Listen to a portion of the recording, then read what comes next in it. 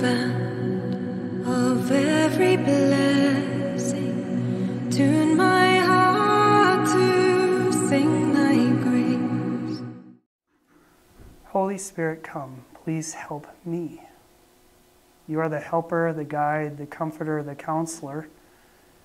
I thank you that you live in us and all around us, and if we, through our will, our desire, surrender and submit to you, you can move freely. So in the name of Jesus, Holy Spirit, I fully surrender to you. I ask you to take full control of my mind, my heart, my body, my soul. May I just be your servant.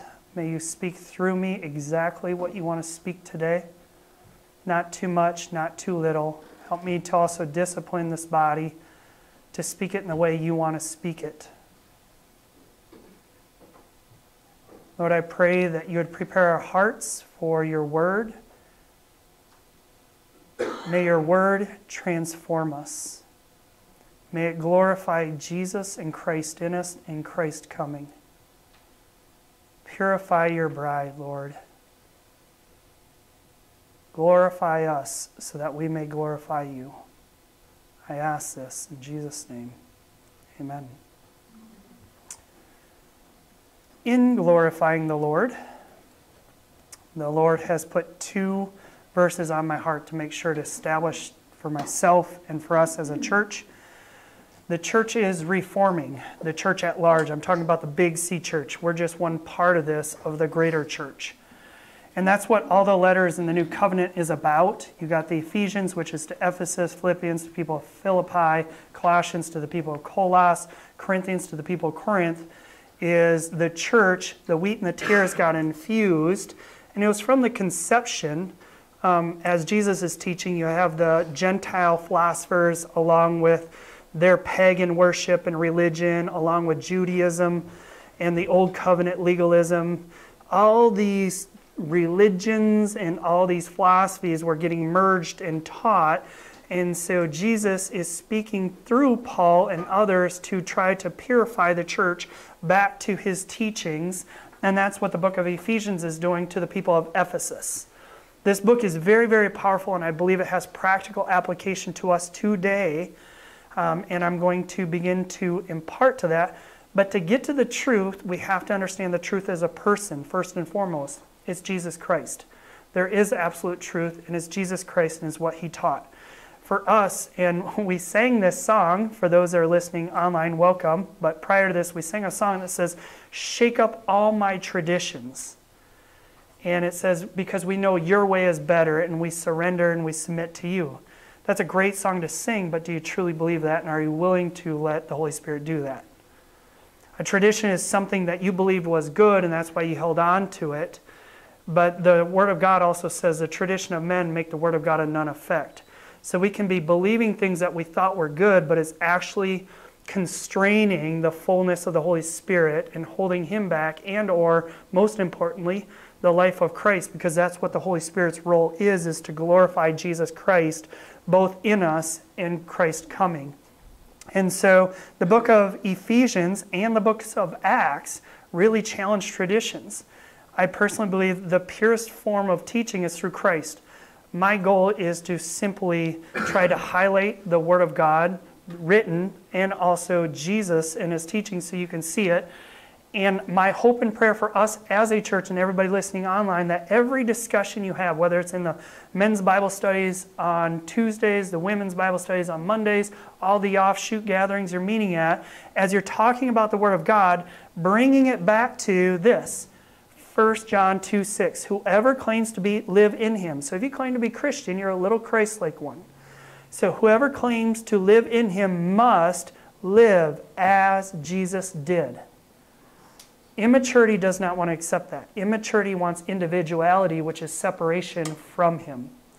Maturity is about conformity. We're all predestined, predetermined to be conformed back into the image of Christ. You'll see that later on in Ephesians. But true maturity is when you surrender and submit to become like Christ because you believe he's the good one. There's only one good one, and that is God himself. And out of respect for him and his ways, you believe that you can live this way, this life the best by just being like him, and we can all do that.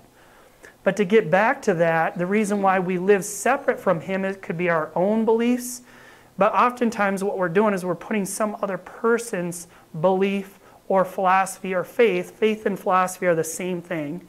Philosophy is just you're acting on what you believe, and that's the same thing faith is. So we're putting some other person's tradition before what Jesus taught, therefore we're not living like him.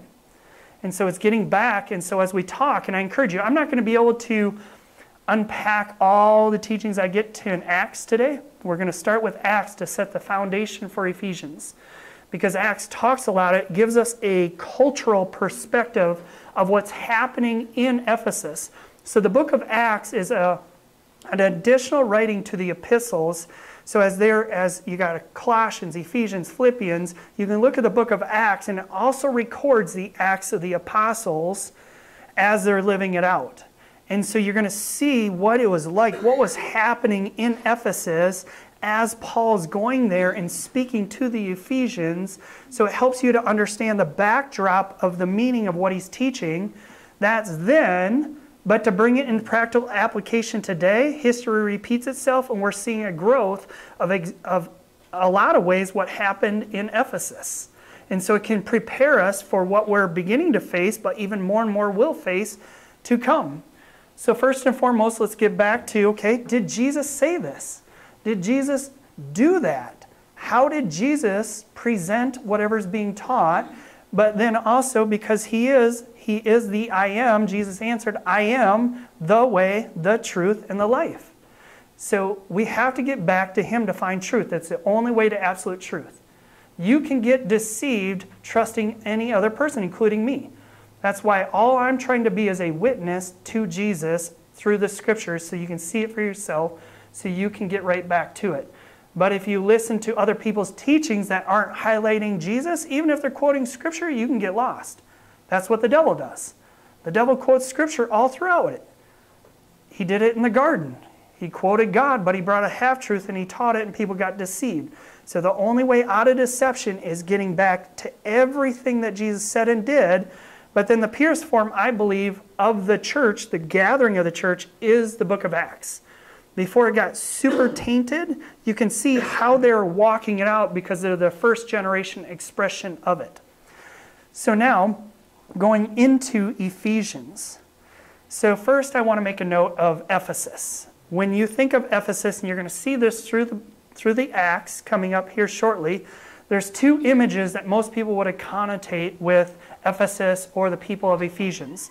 And it would be the shrine of Artemis, which that was her temple. So Artemis was a great goddess. She was the goddess of the Ephesians. So the place of Ephesus is in Asia, which is now Turkey.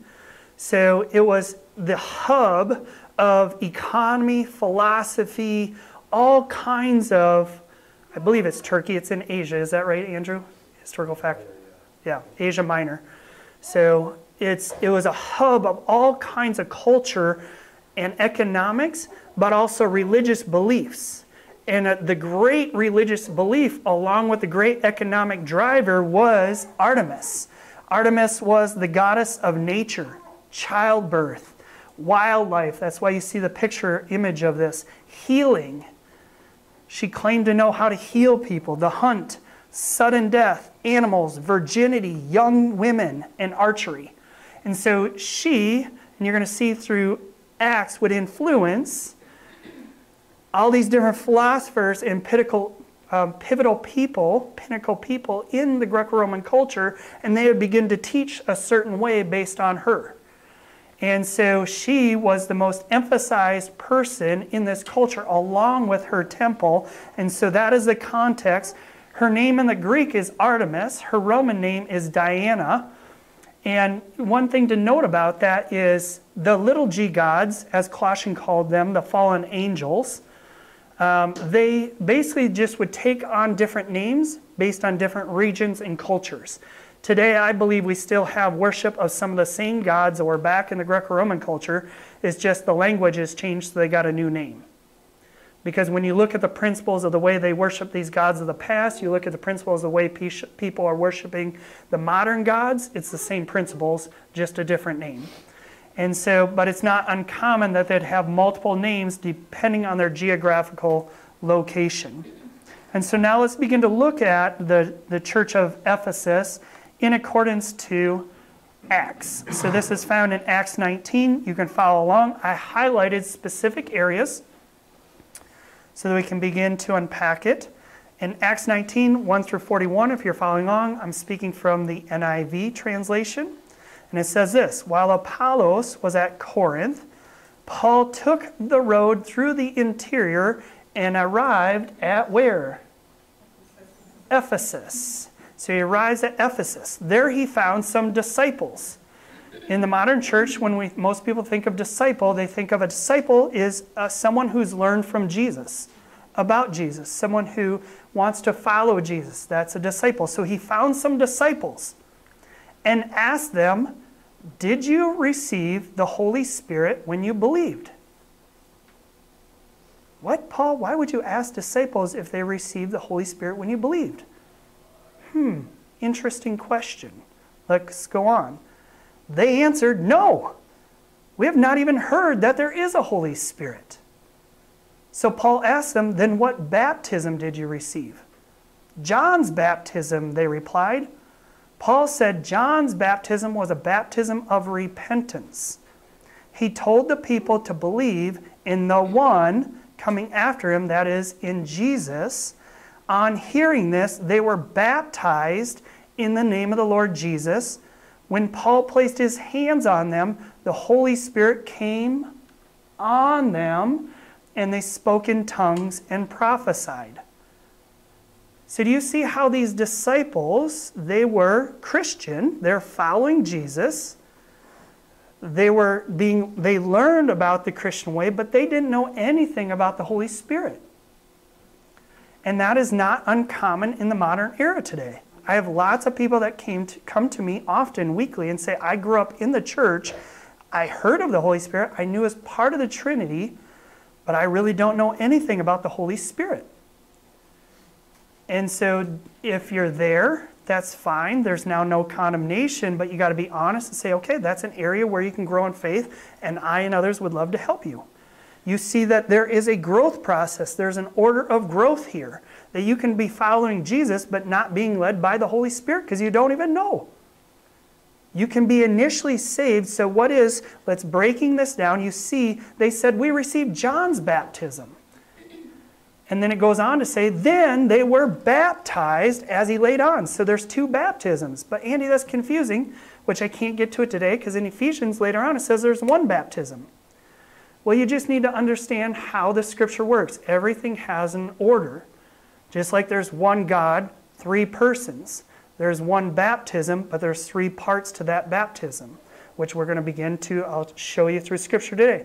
There's John's baptism, there's baptism of the Holy Spirit, and then there's baptism by fire. Let me just show you that in scripture. So this is found in Luke 3:16. This may shake somebody's tradition. I grew up around traditional denominations that did not teach this when I was younger. And I was like, whoa, can I believe this? So you got to say, well, what are you going to accept as your belief? What someone's teaching you or what the Word of God says? So Luke 3:15 says this. The people were waiting expectantly and were all wondering in their hearts if John might possibly be the Messiah. So this is John the Baptist. They're saying, is this prophet, is he the Messiah? John answered them, I baptize you with water, but one who is more powerful than I will come, whose straps and whose sandals I'm not worthy to untie. He will baptize you with the Holy Spirit. So you see, John says, I baptize you with water, and he, Jesus, baptizes with the Holy Spirit and fire. So you see there's three parts to this. And he goes on to say, his winnowing fork is in his hand to clear his threshing floor and to gather the wheat into his barn, but he will burn up the chaff with unquenchable fire. So John's baptism, starting there, is a baptism of repentance. It's repenting just means you change your thinking and you change your heart to change your ways. For we all are coming out of the wrong way, which is any way other than God's way, Jesus. So we're all coming from either legalism under the Jewish Old Covenant law or Gentile philosophy or wrong religion through Gentiles. We all started there, and we're coming out of that. If we choose, you can remain in it as your tradition, but repentance is just saying, I believe there's a better way, and his name is Jesus, and I'm going to decide to change my mind and my heart and begin to follow his way, Jesus, versus that way of the other ways, any other way. And so baptism of repentance is where you're baptized with water saying, I no longer want to follow this old covenant legalistic sacrificial system of the Judaism, or I no longer want to follow any other pagan religion, or I don't want to just follow some philosopher from the Greco-Roman culture or modern philosophy. I believe Jesus has the best way of everything. So you repent from thinking that way that you were doing and living that way, one way, and then you turn to Jesus. And the water is supposed to symbolize that two things. When you go down, you're dying to the old way. You're putting it to death.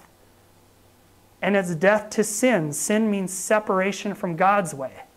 So you're saying, I no longer want to sin anymore. I don't want to go my own way. I want to go Jesus' way. So I'm going to destroy sin. And that my heart's desire to do that because now I want to go the right way. And so when you come up, you're washed away from all sin. It's destroyed in your life. You're purified, made whole, and righteous. And now you want to do good more than you want to do bad and pursue Jesus' way. That's John's baptism. The Holy Spirit then dwells through Scripture in you, but it's very clear through the life of Jesus. He's the perfect example. He got baptized by John, and then when he came up, what happened to him? The dove descended on him as representative of the Holy Spirit, and he was baptized in the Holy Spirit. That's why you see Jesus was fully human. You didn't see any of the gifts of the Spirit operating in his life for the first 30 years until he went John's baptism, and then the secondary experience of the empowerment in the Holy Spirit. Now he began to operate in the supernatural. It's the baptism of the Holy Spirit. The best practical way I can explain the baptism of the Holy Spirit in a modern way is, think of like a car. You have a battery. In that battery, it has power already in it. But if you leave the lights on, you lose the power. So do you go and open up the hood and then break open the battery to try to fix the power in the battery? Or do you simply just open up the hood, put jumper cables on it, and it activates what's in it? It activates what's already in it. So the baptism of the Holy Spirit is just activating what's already been in you. It's giving you that jump start of power. Does that make sense? And if you've never been baptized with the Holy Spirit, please come up after this. If you want to be baptized in the Holy Spirit, I and others can baptize you in the Holy Spirit. That is the doctrine of laying on of hands. Hebrews 6. When someone who has it is just like jumper cables, by faith, I obey what Jesus said. I lay my hand on you, and we pray for the empowerment of the Holy Spirit, and it will activate Christ in you. But you can't receive that Holy Spirit until you first receive Christ, because he's the way, the truth, and life. So it's through that forgiveness. Now your spirit is made clean, righteous, and now you can operate in the fullness. So that's the secondary experience, is the baptism of the Holy Spirit. But that's not the full maturity. The full maturity takes you on to harvest. It's the baptism by fire. That is what, there's a threefold salvation. Baptism by water is the salvation of the Spirit. You're going from a broken spirit that wants to do bad to a whole spirit that wants to do good, salvation by water and spirit. The second baptism is really about salvation of your soul, your mental, emotional state. It's where you submit and surrender to what's already in you. It's written on your heart so that you can release it out.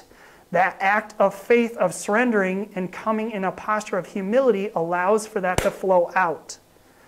So there's the salvation of the soul, the empowerment and release of that what's in you. And the third and final salvation is of our physical body and the earth.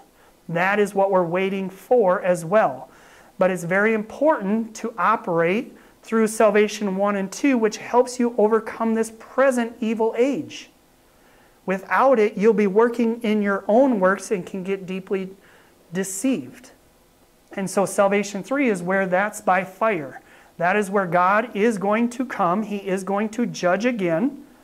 There is a judgment day set, and he is going to burn up the whole earth. And it will be just like Sodom and Gomorrah. Those who are saved spiritually will be saved out of that. But it is my job to prepare you, because we could be here on the earth on this day, or to prepare the future generation church, is it will be like Sodom and Gomorrah. Believers will be on the earth and seeing the trumpets being released, which are the fire judgments. But you have to have the faith knowing that those comets, or whatever they are, fireballs from heaven, that are falling are not aimed at us. They're aimed at evil coming after us. That we don't need to fear, but God is going to save us out of that wrath. But there will be a generation on the earth during that time. And so you have to prepare your heart and your mind in the fullness of truth prior to that. And to know the truth about God's judgment day as it goes on. Mark 9 says, "And if your eye causes you to stumble, pluck it out. It is better for you to enter the kingdom of God with one eye than to have two eyes and become thrown into hell." Hell is different than Hades. This is a reference to hell, which is a geographical location just south of Jerusalem. Hell is an actual physical location called the Valley of Hinnom, or Gehenna. It is just south of Israel. It's a physical place, and that's where the lake of fire will be. Hades is the abode of the dead that's below the earth, where temporary spiritual beings are held until the judgment day. It is not the final judgment, though. Hades gets opened up. This is Revelation chapter 20. Hades gets opened up prior to the final judgment. This is a reference to will be thrown into that lake of fire. Now watch what it says about it. Where the worms, everybody say worms, that eat them do not die, and the fire is not quenched. So you see the fire's not quenched, and who do not die? Worms. There's some wrong teaching in the church, and I'll let you discuss that after this. But the worms do not die, and the fire is not quenched. Everyone will be salted with what? Fire. So there is a future context where God is going to burn the back 40 because it got too many weeds, and start it all over with the perfect seed, which is those who are saved, redeemed, who want to do more good than bad, want to follow Jesus and live in love and community, inheriting the earth together forever. That's why it goes and says, salt is good, but if it loses its saltiness, how can it be made salty again? Have salt among yourselves and be what? At peace with each other. So getting to know the judgment day will help produce peace in you when you understand God's heart and his order. Because you have to know God is not going to allow evil to win. Love wins in the end. But he has a sovereign plan which he's working it out to perfection. He is in control of the heavens and the earth. But part of that is he's letting the earth get out of control because he turned it over to us to our own desire. And that is where we have to choose to repent and come back into his will to release the greatest amount of victory. But you need to know in regards to the final judgment so you don't live with the wrong type of fear. Matthew 25 says, "Then he will say to those on his left," which he is Jesus, "Depart from me, you who are cursed, into the eternal fire prepared for whom? The devil and his angels." The world will never be perfected until the devil and his angels are destroyed. God knows that. He's waiting for us to wake up and understand that, to call him back, to judge the devil and his angels and destroy them so Eden can be restored on the earth. But we have to loose this. It's our job. We have been given the ability to co-labor with him to do this. But you need to know it's God's desire is not for us. He knows in Hebrews 6 that the devil and his angels went rogue and they're not coming back. Their hearts are hardened. They're only out to try to steal, kill, and destroy you. And therefore, our God is a good father, and he's not going to let his kids be destroyed forever. And he's a just judge. And what he's waiting for is this. Psalm 51:4 says this, that you, this is you, that God may be found just when he speaks and blameless when he judges. We've got to mature to the point of, is it okay for God to kill some of his creation? Is it okay for God to judge some of his creation? Is it right for God to judge and condemn and destroy some of his creation? Because the ultimate question is, who really is his creation? We get to choose whether we want to be the sons of God or remain the sons of the devil. The repentance is coming back to the sons of God.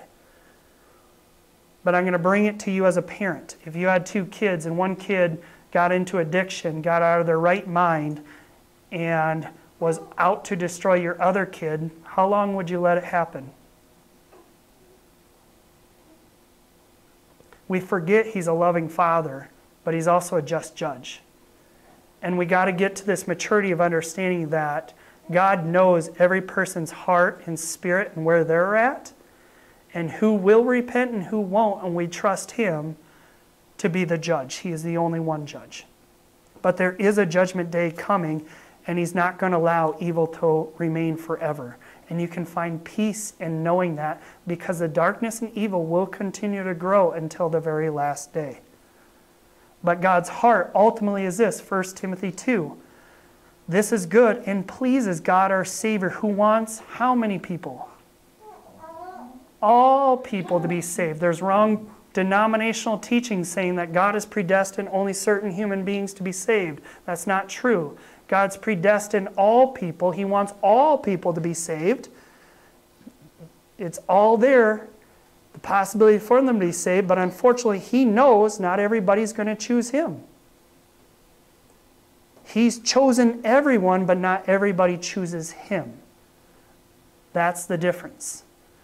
It's not where he just chose a few human beings. He wants all people to be saved and to come to the knowledge of what? Truth. Who's the truth? Jesus. So we're to mature into the truth, into Christ. For there is one God and one mediator between God and mankind, the man Christ Jesus, who gave himself as a ransom for all people. He paid the sin debt. He forgave the entire world. The grace is he saved us all from being broken, messed up, deceived, dark, under the control of the devil, and we can be freed, and it's for all mankind. That's the grace. But the faith is, are you going to apply that salvation to your life and begin to walk like Jesus? Because you can choose not to. That is the choice, and that's what we're seeing partake in the book of Acts that starts to need to get corrected. Back into this, verse 6, when Paul placed his hands on them, the Holy Spirit came on them, and they spoke in tongues and prophesied. Acts 2 says, when you're baptized in the Holy Spirit, you're enabled. Everybody say enabled. So does that mean you'll automatically pray in tongues?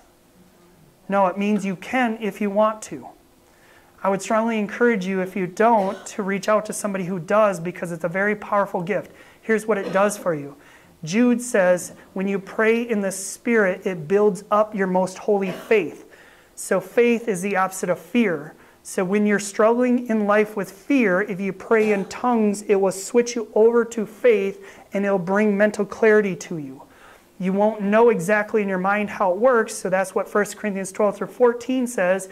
You begin to pray in tongues. It's your direct relationship to God, a specific language between you and God. You're speaking to him. He speaks back to you.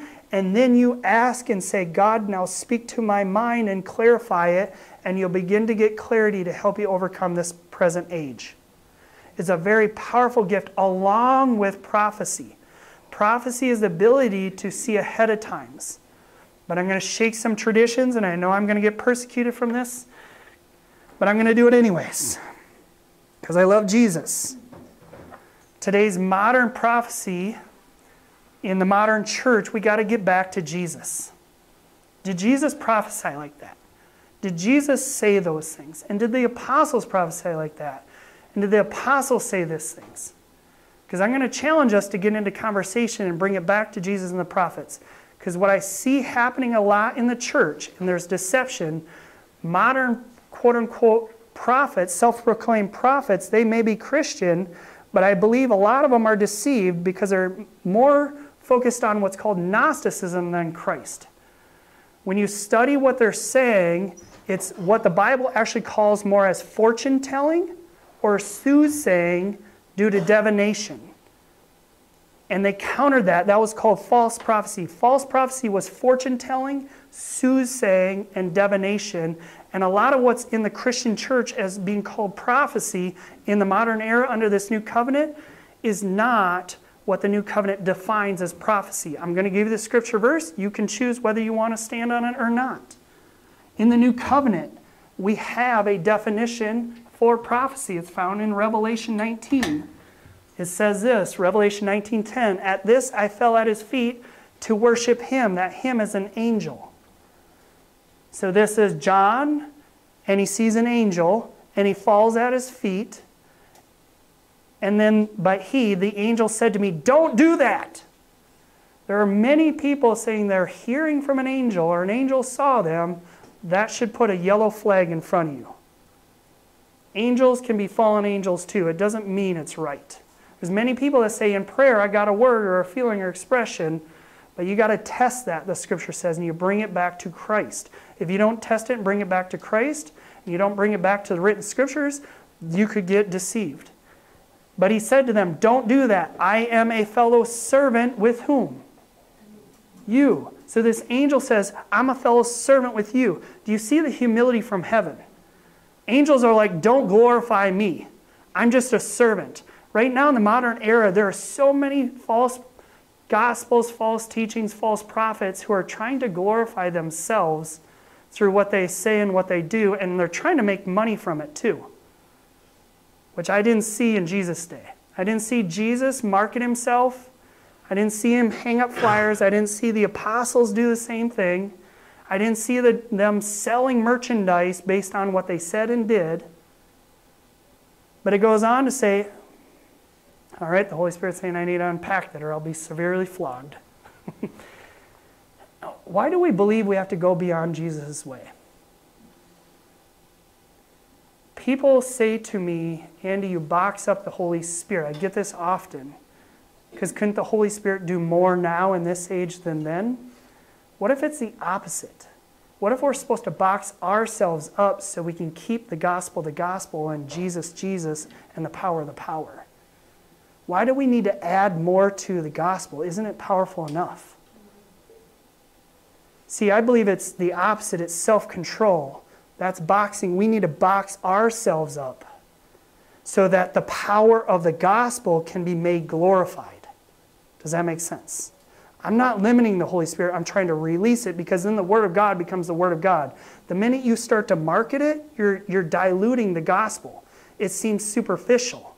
And that's why people question it. The early church never did that. But what we've done is we've gotten into all these teachings to combine, hey, say this, pronounce that, make some money, get rich. I don't see that in Jesus and the early church. I just don't. And every time I attempt to do that, I get a conviction in my heart and I have to stop. Because I just don't see that in Jesus. It goes on to say, "And with your brothers and sisters," so that's all you, right? So we're just supposed to see ourselves as servants. Today people are seeing themselves, "I'm a prophet, I'm an apostle, How about you let him be the I am, and we just be servants? How about we're all conformed to be Jesus, and some may function by giving prophecy, some may function as being a servant, but that's not our identity. The minute we start to make our gifts our identity, I think we're starting to get lost. Because we're conformed into the identity of Christ, we all are, not into the gifts, into the giver, because we have all the gifts. Does that make sense? And with prophecy, it goes on to say, "And with the brothers and sisters who hold to the testimony of" whom? Jesus, worship God, for it is the, please read this last sentence with me if you can, "For it is the Spirit of" what? Spirit of who what? There's testimony to Jesus. I hear so many prophets and prophecies, and I don't even hear anything about Jesus and who Jesus is and what he did. If it's a true biblical prophecy, it should be edifying and bearing witness to Jesus. If it's a prophecy that's telling you how rich you're going to be next month, that's called in the Bible soothsaying or fortune telling. There's no difference between a modern fortune teller and that.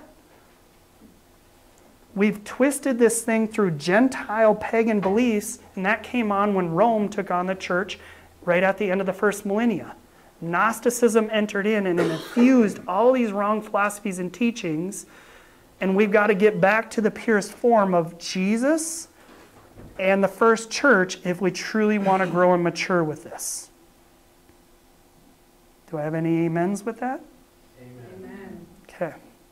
Because I just believe Jesus is enough. I believe the cross is enough. I believe the resurrection is enough, and I don't think we need to commercialize it. It's a powerful salvation message, and we should not be ashamed to share this salvation message with everybody.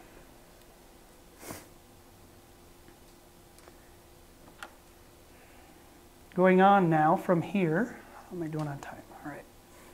So verse 7 says, there were about 12 men in all. Verse 8, Paul entered the synagogue. So a synagogue is a Jewish church building. So Paul entered the synagogue and spoke boldly for 3 months. So he's speaking in a Jewish church. So I want those, we can learn from everything. Do you see how evangelism was? They went into churches that are veiled legally, and what do they start doing?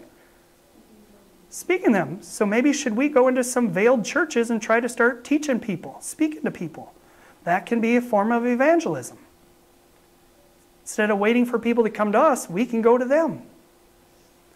One example that we can, arguing persuasively about the kingdom of God. So trying to persuade people back to the true pure kingdom of God, the teachings of Jesus. Verse 9, but some of them became obstinate. Obstinate means hard-hearted or stubborn. There's a lot of obstinate, hard-hearted, stubborn people today. Can I get an amen? Amen. Would you agree even in the church? Yes. People often come to me and with problems, but they're unwilling to change. Well, your problem is caused by something you're believing wrong. That's how it works. And if you're not willing to change your believing, then you're stubborn and you're never going to change. You're hard-hearted, you're obstinate. What it really is you're proud. You're believing that your way is right, and so your problem's never going to change. Does that make sense? I'm not trying to be condemning, I'm just trying to be honest to try to help free everyone. It goes on, and that's where, verse 9, some of them were obstinate and refused to believe and publicly malaligned what? The way. Who's the way? Who's the way? Who's the way? Do you believe that? I mean, it's cute to say it as a church, but do you truly believe it? That He is the way, the truth, and life. And do you see how we're starting right here with the Jewish faith publicly is malaligning it because they're stubborn and hard-hearted under legalism and their traditions. But this is sandwiched. We're going to go to the Gentile beliefs right after this. There's a lot of public malaligning the true way from both the Jew and the Gentile. And that's what he's trying to get clarity out of the Ephesus about. Because they refused to believe Jesus, the way. So Paul left them. He took the disciples with him and had discussions daily. So he leaves the Jews. You'll see they generally start with his own. That's what I encourage in evangelism. Start with your own. Start with those who are legalist, who are still veiled. If you're Christian, they can be veiled under the Old Covenant Testament law, still doing things the way under the Old Covenant without operating in the New Covenant, as, everybody say, as seen through Jesus. Because there's a lot of wrong teaching about New Covenant that's not through Jesus too right now. So I'm going to say New Covenant as seen through Jesus. Because He's the way. But then he says, okay, you're stubborn, you're obstinate. Do you see how you can be freed to move on? So if someone is not willing to change and they're just being stubborn, it's okay to move on and go find some others. Jesus said that often. Because you're only going to learn, if you want to, that's humility. You got to drop your pride to learn the way of Jesus. But if you're so stuck in your way, you're not willing to, so there's only one option to change your heart. You have to go through your own way. And you'll go through your own tribulation, you won't get your own results, and then hopefully you'll repent. That's not God's preferred way, but that's the only way you can parent. If your children don't listen to you, then you got to turn them over to their own ways and watch them suffer until they finally get to the end of themselves and come back to the right way. And willing to listen to you because they respect you. What's lacking in the church, the fear of the Lord today, is people don't respect Jesus. Because he is graceful and merciful. So we just abuse his grace and mercy and want to just keep doing it our own way. We got to get back to just truly respecting God. Do you love him, but do you also respect him? Do you want to go his way? He goes on to say, so he's now in discussions daily in the lecture hall of time. We can learn something about evangelism here too. Do you see how he went to the lecture hall? You go to a place where a lot of people are publicly discussing things. And this is the Gentile way. People who just want to talk about this world and philosophy, go to them and just teach them how their philosophy won't work. Try to discuss with them daily. Bring them back to the philosophy of Christ. This went on for 2 years, so that all the Jews and Greeks who lived in the province of Asia heard the word of God. So Paul committed 2 years daily trying to help get people back to the way of Jesus. And do you see how they got malaligned the word both because of the Jewish traditions, but also the Gentile philosophical and their religious traditions? And he's trying to get it back to the purest form. Verse 11, God did extraordinary miracles through Paul, so that even handkerchiefs and aprons that had touched him were taken to the sick, and their illnesses were cured, and the evil spirits left them. Notice how illness and evil are connected hand in hand. God did not put sickness on you. Evil did. Sin entered, which brought sickness. Sin brought sickness and death. It's evil, and God wants you out of it. But you got to learn how to work together with the way, Jesus' way, to get out of it. One thing, in my humble honesty, whenever I get sick, I say to myself, I got off the right way. The fear of the Lord in me now is I just don't want to do it my own way. I suffered enough through my own self-induced tribulation. I believe Jesus' way is the best. And so when I start to get sick, all I know is my spirit's always perfect. That didn't get off. So then my soul realm got off, or I started physically doing something I shouldn't have, and that's why I'm sick. Because my spirit doesn't change. And so I'm out of the way, which is perfect, so that produced the illness. So then I check myself in the soul realm, mental, emotional, and conscience. And then I ask others, because sometimes you can be veiled by your own pride, so I'll ask my wife or some close friends, say, hey, do you see anything in me where, because I'm stuck? And usually my wife's like, yeah, you jerk. Right? Because you're so obstinate, you think you're doing it right, right? Because when you're proud and you're selfish, you don't see. Because you're thinking you're doing it right. And you don't even see what's coming across. So that's what the church is supposed to gently self-correct each other. You should have people in your life, when you're not getting the results you want, you can go to them and trust they love you and will speak truth to you gracefully and tell you if you've gotten off the way from Christ. But then will you humbly receive it and repent? That's the other part of it. And so sickness, illness, and they were cured. And we're going to take communion in a second. It says if you take communion properly, you can be cured of your diseases. In fact, it says a lot of people were sick because they didn't take communion properly.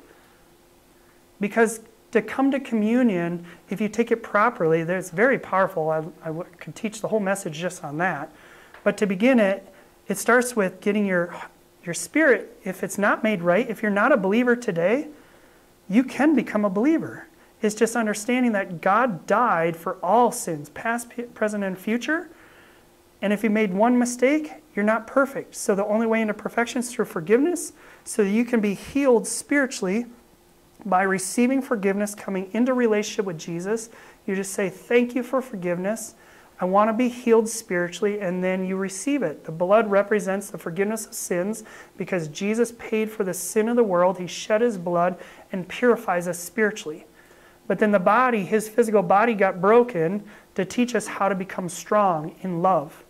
And so as you meditate on him, you then meditate on the life of Christ, and you examine and you say, okay, is there anything that I need to confess to somebody else or get right with my soul? Is my soul off? You don't stay in condemnation, you get out of it. The point of communion is get out of all condemnation. But it's to get honest and get set free and get healed. But then you can even begin to see the elements in a very powerful way, like the body and blood of Jesus Christ, that you can even look at it as like medicine coming in, and if you receive the power of that, that has the power to activate everything in you to heal instantaneously. But that's spiritual. It's taking something that's natural to bring it to an absolute spiritual truth, John 6. But it's hard for people in the West to think spiritually, because we often think carnally, but to take something to heart in a very powerful spiritual way, and one can. So in that, but you see how there's a deep relationship to get to this, and it is spiritual. As I begin to wrap up here in 13, as I get closer to this, 13 says, some Jews who went around driving out evil spirits tried to invoke the name of the Lord Jesus over those who were demon-possessed. The name of Jesus has power because it means salvation. Salvation is the most powerful word in the world, because you're going from something that's broken or weak to something that's made whole. That's power. That's wholeness. So that's why the name Jesus has so much power. And these people, they were just they were seeing how the disciples were saying the name of Jesus and demons were being cast out. So they started to do the same. And then it goes on, they would say, in the name of Jesus, who Paul preaches, I command you to come out. Verse 14, 7 sons of Sceva, a Jewish high priest, were doing this. One day the evil spirit answered them. So can evil spirits talk? Can you hear evil spirits? You get your soul in the wrong place and you can hear that stuff. You keep your soul in the right place, you learn to only hear the voice of God. But they heard this. And it says, so this evil spirit says, Jesus, I what? So do the evil spirits know of who the Almighty Way is? Sure do. And Paul I know. So they even knew Paul. But who are you? Then the man who had the evil spirit jumped on them and overpowered them all. He gave them such a beating that they ran out of the house naked and bleeding. What can we learn about this? Authority is in Christ. That's why it's time to grow up and mature. You can have an assent of who Jesus is, but that does not give you power over the demonic realm. And the days are going to get more evil, and you're going to start to see more spiritual things, demonically obsessed and possessed. And you've got to have such a relationship with Jesus Christ through the power of the Holy Spirit that you know how to operate by faith and not by fear, so that when you counter something spiritual, that demon will shudder and flee from you versus mock you and say, who are you? Because we know you're weak, because you don't even really know who you are.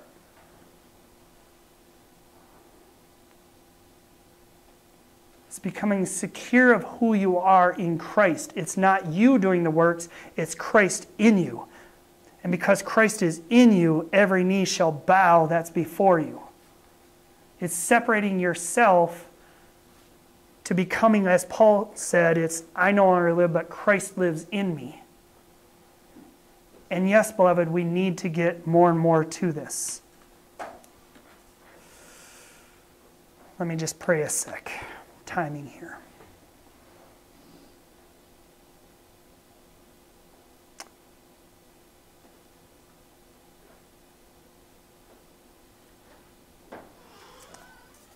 Let me just modernize it a brief moment for the Christian church, and then we'll come and go to next week, 17 on.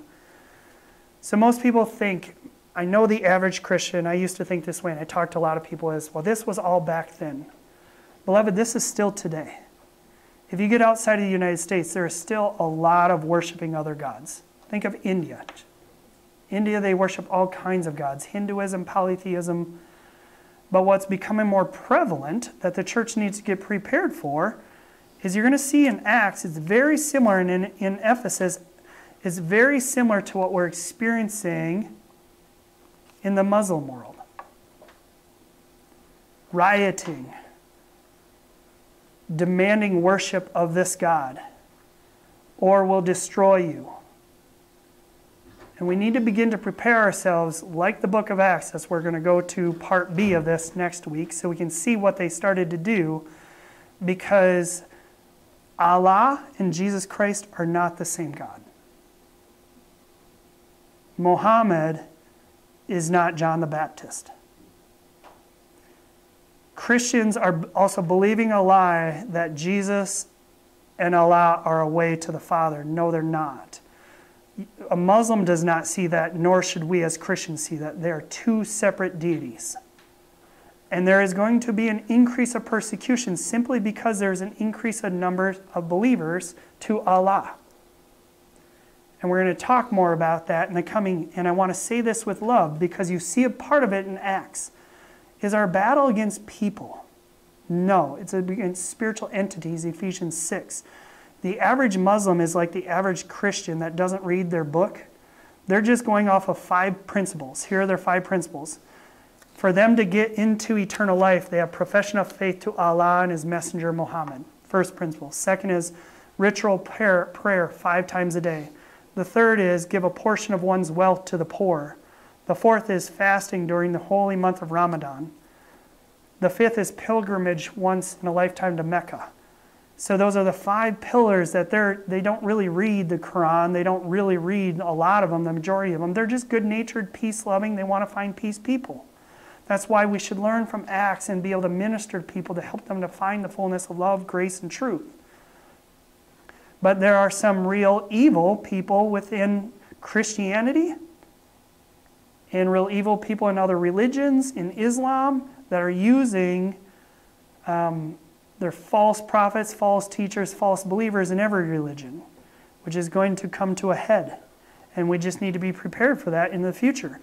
And even part of, you need to understand the reality with the Muslim faith is if one person, they see the scale, and Allah, His judgment day is, did you do enough of these 5 versus your bad works, and maybe you'll get in. But what most people don't know, what Muhammad said is what will help slant the scales for you before the day of judgment is if you enter into jihad, which is a holy war against Jews and Christians, the scale gets tipped in your favor, but then it really gets tipped in your favor for eternal life is if you kill a Jew or Christian or you kill yourself. That was in the latter parts of Muhammad, and that's why this is happening in today's era. And you're going to see, are we starting to see more riots throughout the world? And I want to begin to end with this because that's what you're going to see in the next book of Acts, is they're rioting for Artemis. And they wanted to destroy Paul because of his beliefs to the way. And so we can learn from Acts, we can learn from the Ephesians about what they did to stay safe, to walk in power and authority, even amidst the philosophies and the religions outside of the way. Can you please come on up? And so there is a very practical application, which we're going to talk more and more next week.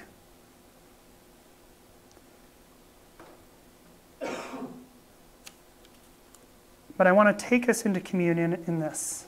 And for those listening online, we're going to enter into communion, and that will end this video. Where are you at in your relationship with Jesus Christ today? Are you spiritually good? Have you asked for forgiveness of all your sins? If you are, then you're perfect and righteous. If you haven't yet, all it takes is humility to ask that. Because He loves you and He wants all to be saved and none to perish in the entire world. So if you're spiritually good, then ask yourself, where am I at in my soul? Mental, emotional, and conscience state. But get really, really honest with yourself. Now is the time to get honest. Not to live in condemnation, but to get out of it through communion. Here's how I'm going to help you get out of it. You got to go to the third-fold salvation. Most people don't think that far in advance. Matthew 12:36 or 37 says this, "But I tell you that everyone will have to give an account on the day of judgment for every empty word they have spoken. For by your words you'll be acquitted, and by your words you will be condemned." I want you to see how the final judgment works. I'm going to say that again. But I tell you, everyone will have to give an account on the day of judgment for every empty word they've spoken. So you're going to stand before Almighty God, and you're going to have to give an account for your life. What are you going to say? I meditate on that daily.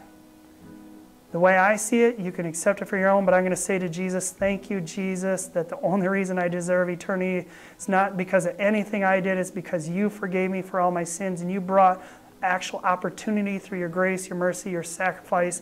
The only way into heaven is through you. Thank you, Jesus.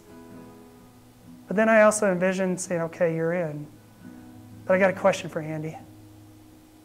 Did you live like my son Jesus did? And I'll have to give an account on that day. Did I live like you, Jesus? That's where I get really honest with myself. What am I going to say on that day? An account for my life. Ask yourself as you're taking communion, am I living like Jesus did? And if you're not, that's where just the beauty is repent back, get right, receive mercy. Thank you, God, you've forgiven me for everything, but I want to get my conscience in a good, clear state and just make a declaration. I want to start living like you. And to do that, God, I receive your mercy and your gifts and your power so you can heal me, so I can be restored back to the fullness that you want me to walk in. Don't live in condemnation. Come out of it through the freeing grace of the cross. Be healed, be restored, receive the fullness of his love, but then to begin to walk like Jesus in goodness every day in power and purpose, because you can. Can I just get a few people to come on up and grab the elements? Anybody? Thanks, Jamie. 2 more. Thanks, Troy. 1 more. So, beloved, as we begin to worship, you can take communion, and if you're watching online, you can hear me. I encourage you, pause, take a moment. Listen to some music. Reflect on Jesus. The proper way to take communion is to reflect on Jesus. His grace is good enough. His forgiveness is powerful. His love is always. Take this time to just get right with him. Get your heart right. Get your mind right. And get your body right. Receive. His body was broken for you, so your body can even be made whole, so that you can walk in holiness and power and purpose every day. He loves you, and he gives you this time to build, strengthen, and encourage you from this broken world. There is now no shame or condemnation, but restoration, because we're coming out of darkness into light, and he doesn't want you to live in darkness. He doesn't want you to live under shame and guilt. He doesn't want you to live in any of that. He wants you to be set free. So as we enter into worship, be set free through the power and the blood of Jesus Christ. Somebody needs to hear this. Partly I was bound by time and I went part B, so I know where I'm going next week, but somebody needs to hear it now so they don't get into condemnation. There is now no condemnation for those who are in Christ Jesus. Jesus was full of grace and truth. One day we'll stand before the fullness of grace and truth. The grace is the forgiveness piece. The grace is the mercy, where he still blesses us even in the midst of our mess. And he is gracious and merciful, but he's also truth. He's light. He's truth. And on that day, it says perfect love drives out fear, because fear has to do with punishment. God is not going to punish us if we're saved in him, if we receive the forgiveness of God. But it doesn't say we won't punish ourselves. The soul realm, when you're not living in truth, when you're exposed to truth, it's very difficult. Then you can enter into, when you know you're doing what you shouldn't do, and you're caught in that, to get under condemnation. And when you look at scriptures, and we'll talk more about that, because that's what Ephesians is we'll be getting into, is when you stand before a righteous God, every motive will get exposed. He's not going to judge or condemn you, but who may judge or condemn you? Yourself. Hebrews says the law is written on our heart. Moral truth is in us. It's whether we're obeying it or rejecting it. And so when we stand before the holy moral one, that light will expose all darkness motives in our heart. And we're going to have to encounter the truth within ourselves. God doesn't condemn us, nor does he punish us. But his grace and his mercy will continually help restore us. Does that make sense? Because we still are a soul being along with the spiritual aspect of it. So that is why my encouragement to you is just get really honest with yourself today. Are you living in truth? Be truthful with yourself. Don't lie to yourself. Compare yourself to Christ. The good news is, if you're not living like him, Just all God is looking for as a good father is a pure motive. Parents, aren't you just looking for that in your kid? Like you're waiting for your kid just to want to do the right thing out of respect for you. You don't really care if they do it perfectly every time, do you? You just want to know their desire, is it going in the right direction? That's the same way the Father is He wants us to have a pure desire and pure motive to want to do right more and more than want to do wrong. And so just get your heart into the right place. Don't live in condemnation. And even get out of condemning yourself through God's grace. But you have to accept truth to truly get out of it. The last encouragement, I feel like the Lord, I've taught on this a lot in the past, but in case someone hasn't heard it, because I alluded to some sickness can be a direct effect due to our own soul issues or our own physical life. You can reap what you sow. If I choose to hit myself with a hammer, am I going to hurt myself? Yes, that's not God's will. He'd be saying, as a father, don't be stupid, stop hitting your hand. Sorry if that's too direct. Sorry, that was fleshly, sorry.